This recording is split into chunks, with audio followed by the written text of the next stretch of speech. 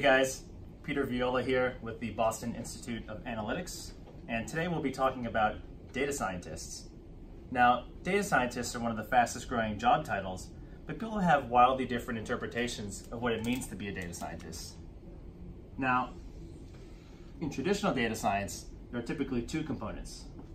First is a statistics component, which formulates the basis for all the quantitative and rational part of the data analysis. The second component is a computer science component, where the data scientists will leverage programming techniques to develop algorithms and different types of AI. Now, what's traditionally overlooked is the third component of industry knowledge, and this is where the data scientist can typically provide significant gain if he's able to solve various business problems. It is the intersection of these three components that makes the data scientist most effective.